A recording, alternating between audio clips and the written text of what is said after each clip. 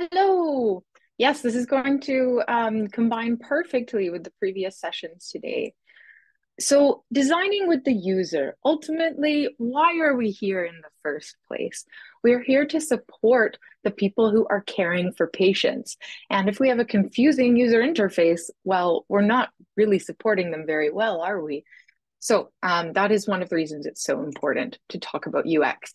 Now, pay attention because we will be having a competition at the end in about 10 minutes at the end of these slides with some activities for you to do yourself in a bit of a race. So one common question is, okay, you're an open source software project. Why invest in UX, which is our shorthand for user experience? Well, as we mentioned over the last few days, and as Jen mentioned earlier, it's very hard for our system to work together and for other teams around the world to work together well if our user experience and user interface is not consistent, as we've seen in our recent history.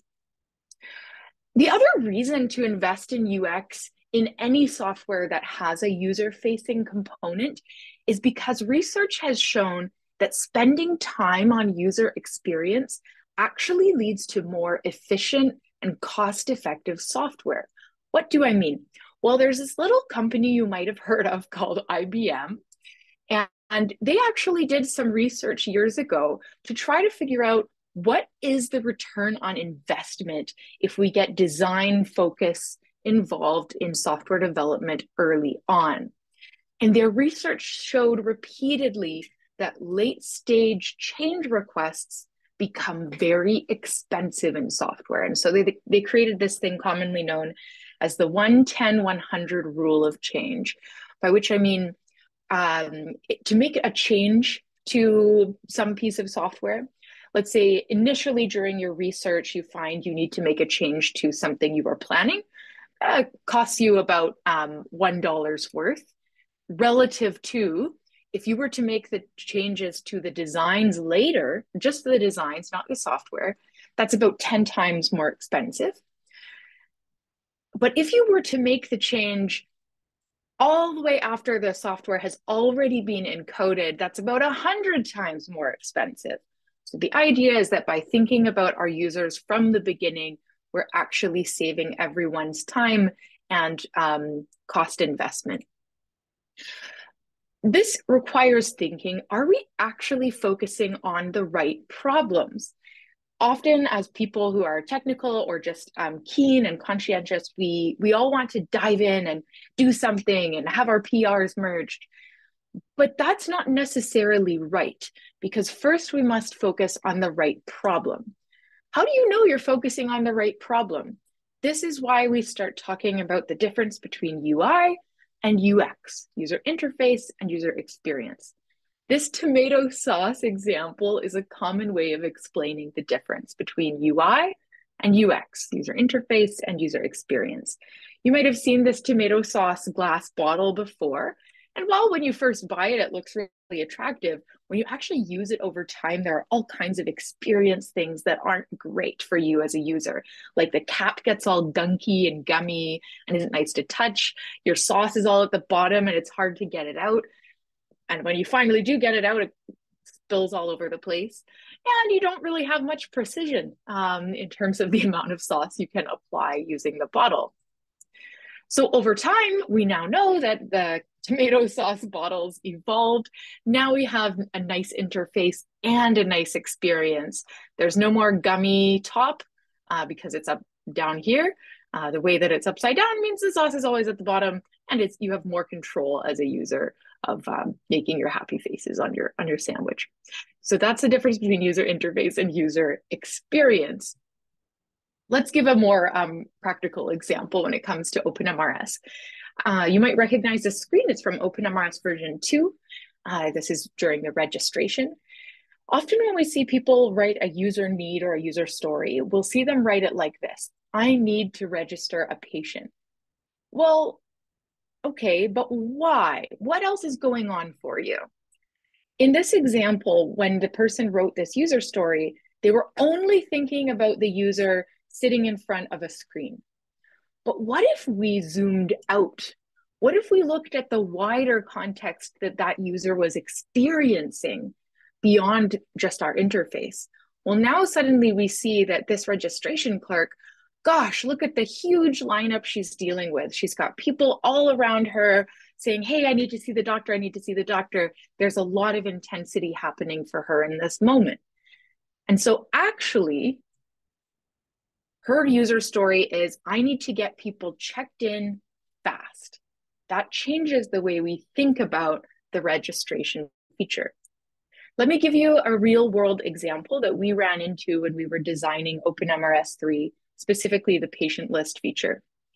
So at first we thought to ourselves, we need patient lists, a way of recording any kind of list you might want. So for example, maybe a clinician would want a list of patients who have been missing their appointments or are lost to follow-up. So we created that feature. But as we did more user interviews and more user research, we discovered this repeated request from users. They would say or show us, I need to quickly switch to my next patient because the queue outside my door is so long and every moment matters. So that ended up in us adding a way for the clinician to go directly from one patient chart, open a list on the side, and click on another patient subsequently. That's a much faster workflow for them when they're switching from patient to patient to patient.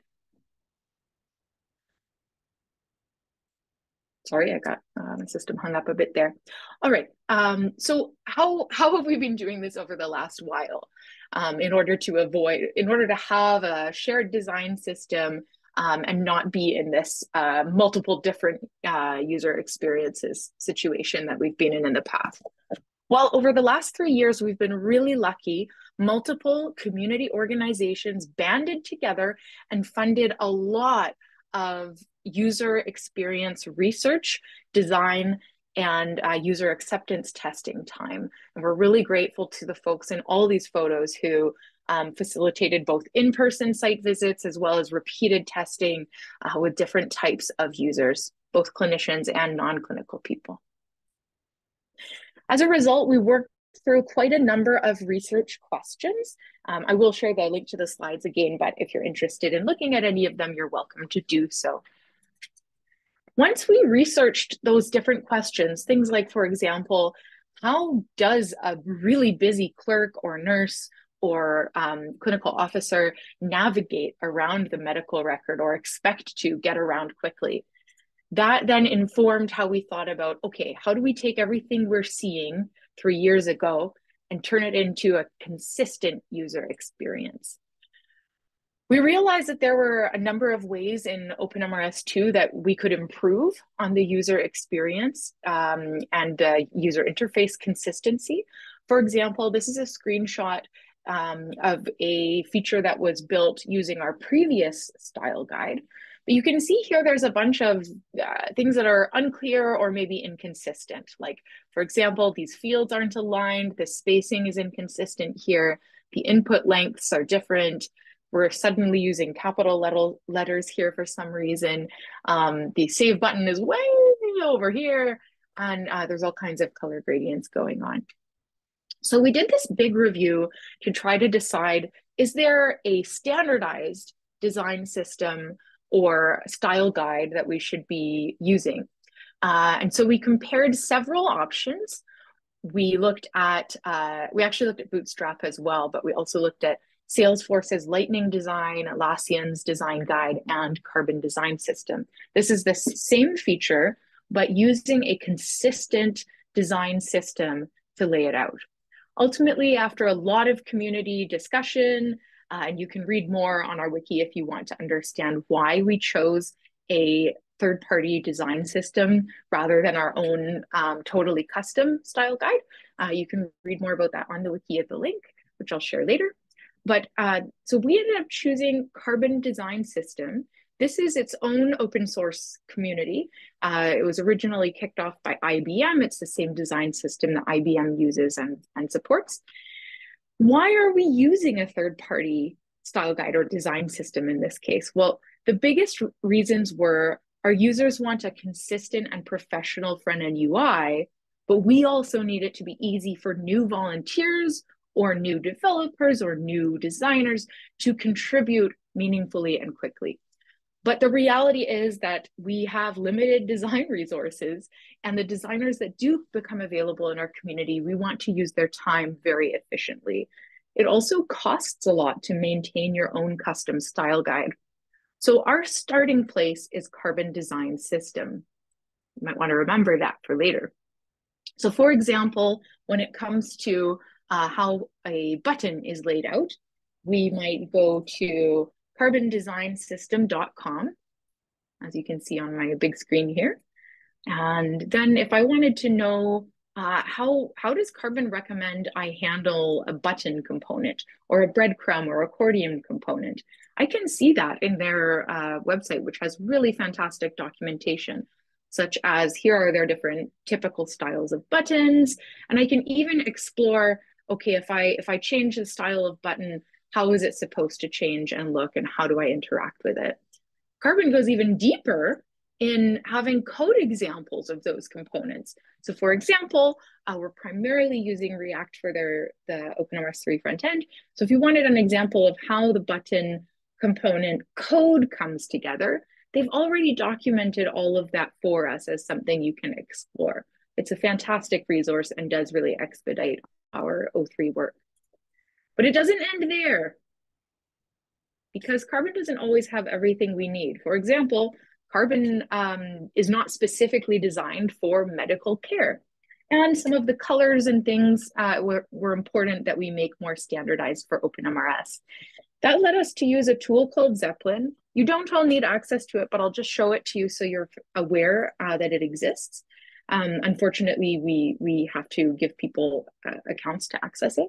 But this is where we store any new design that might be implemented. So for example, here's a good example of a design that's been set up for a developer to implement, and it all lives here on Zeppelin.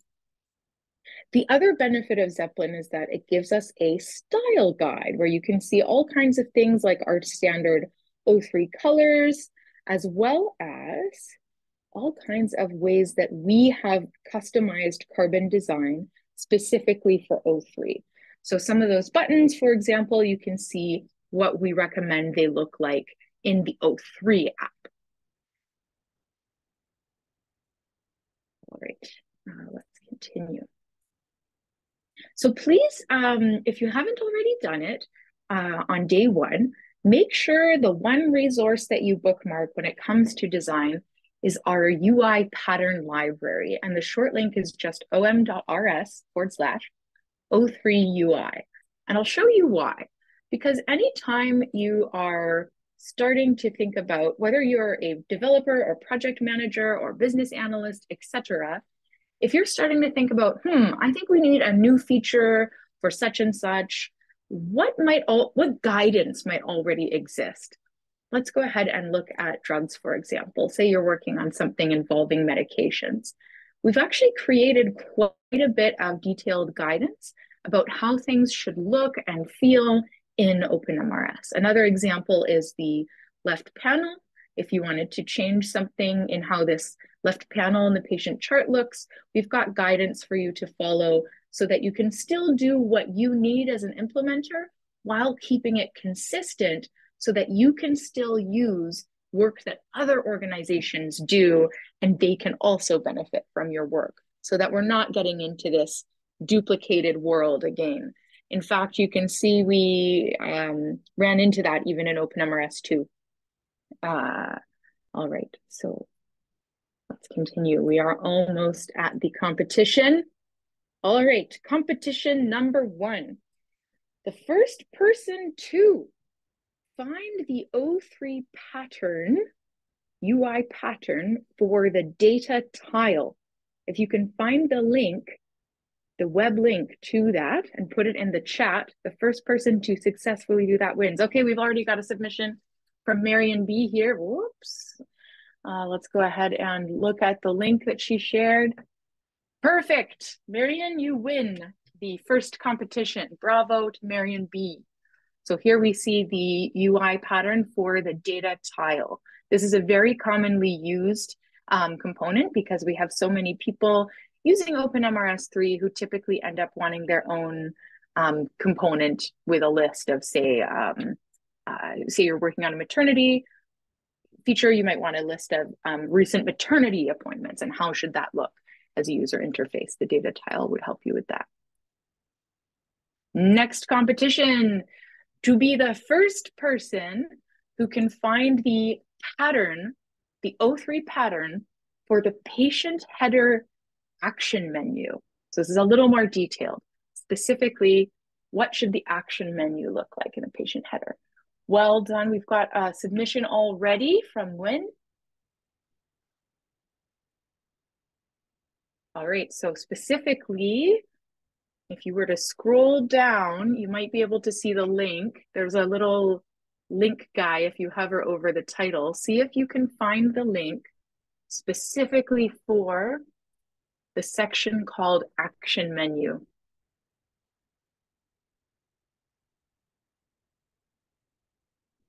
We've got a submission from Benjamin. Here we go. Fantastic. Benjamin, you win that competition, and you're exactly right. So often we'll get questions about, hey, I want to add a quick action. Where does it go? How should that interaction look or feel? And this is an example of where you would find that guidance. These are not meant to be rigid rules, but they are meant to be followed as closely as possible so that, again, we can reuse each other's work as an open source community and not end up stuck alone maintaining your own things if you don't want to. Well done. All right, competition number 3 and 4 coming up now. We're going to move into carbon design systems specifically. Let's say you needed to encode a modal. You would notice that there's a couple of modal kind of general guidances, but there's no one specific modal guidance. This one's specific to help, but there's nothing in general for modals. So what you would do then is you would want to see, okay, how does Carbon recommend I set up a modal? So who can be the first person to find in the Carbon design system how Carbon recommends you set up the modal component? Okay, we've got one from Ibrahima. Thank you so much, Ibrahima.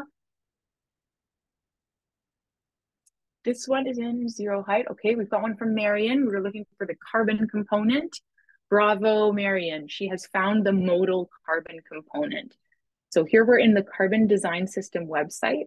If you ever feel lost in Carbon, you can always use this search icon up here. So we're specifically going to look, for example, for modal, and you can see that also took us here without having to go through the table of contents here.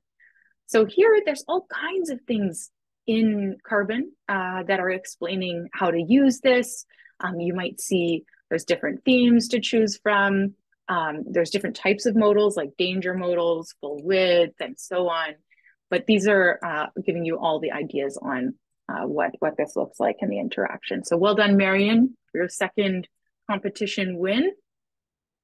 Last but not least, here we go.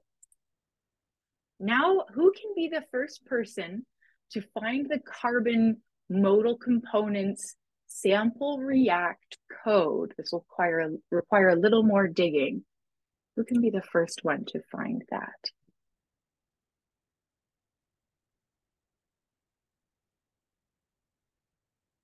All right, we've got a submission already from Babazi.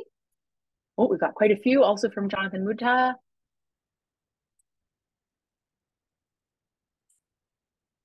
Thank you. All right, so specifically, you would click the code button for additional kind of guidance here. But yes, all 3 of you are correct. And since your chats came in at basically the same time, I'll say you all won that competition. Bravo, everyone. Now, speaking of modals, what would you do next? If you'd been asked to implement a modal something, how would you take what you learned from Carbon and make sure that it looks consistent in OpenMRS 3? Well, if you were a community developer, a community member developing O3 features, you would just reach out and we would give you access to the style guide. And then all you would do is you would find the modal style guide suggestion. As you can see here, we just recommend how you adjust the coloring. So there's not too much different than carbon most of the time. There are just sometimes some small adjustments. So going back to carbon again, you can see the difference here between how this one looks, how this one looks. Really just coloring. Well done, everyone. Okay, let's keep going. If you have questions when it comes to the user interface, we do recommend using the OpenMRS Slack. We have two channels that are specifically of interest, the UX Design Advisory channel and the OpenMRS 3 channel. You can see some really good recent examples there already.